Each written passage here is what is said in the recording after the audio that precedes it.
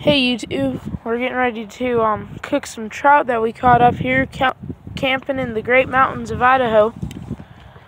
But these beautiful trout we're getting ready to throw on that fire over there. But yeah, season it with a little lemon, salt, pepper, and it's good to go. Alright, so then what you're going to do is you're going to take your fish, okay, and you're going to put, I don't know, I'm using this seasoning, but you're going to season it with whatever you want. You're going to sprinkle a bit in there, and then you're going to pat it in.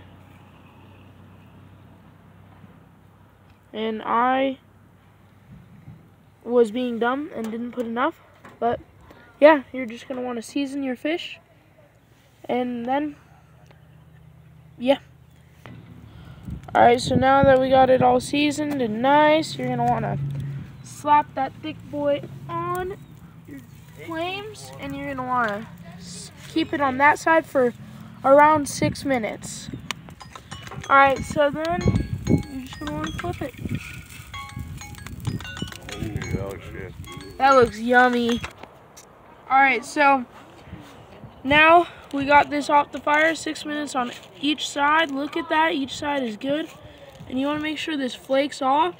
The meat flakes off, and that's how you can tell it's done.